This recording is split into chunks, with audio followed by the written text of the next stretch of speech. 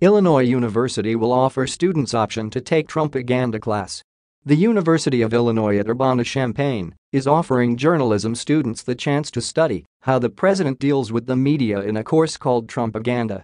The 8-week course Trumpaganda, The War on Facts, Press and Democracy will look into Donald Trump's disinformation campaign and his attacks on the mainstream media, examining what the implications are for American democracy and a free press.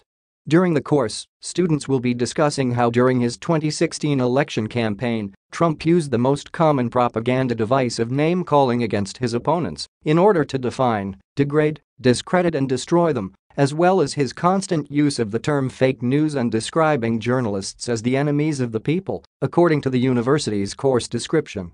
Previous American administrations have had a contentious relationship with the news media, but the Trump administration's conflict with the press is different in strategies and tactics, challenging Americans' tendency to think of propaganda as something that doesn't happen in democratic societies, the description added.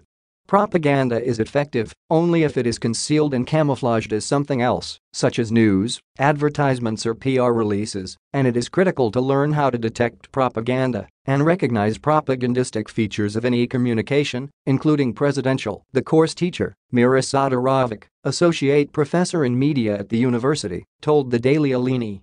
Stephanie Kraft, head of the journalism department, is encouraging all students to take up the course to better understand how the Trump administration deals with the press.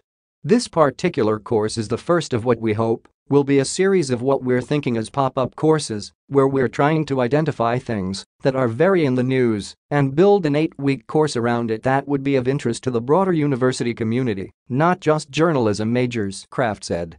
Elise Gillen, freshman at the University's College of Liberal Arts and Sciences, told the Daily Illinois that she is interested in taking the course.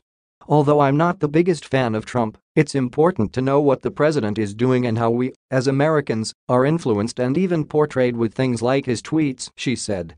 Recently, Trump has used his Twitter account to claim demonstrators who took to Capitol Hill to protest against the Supreme Court nomination of Judge Brett Kavanaugh were crisis actors who had their placards paid for by George Soros and others without providing any evidence.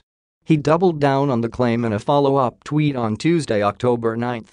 The paid D.C. protesters are now ready to really protest because they haven't gotten their checks. In other words, they weren't paid.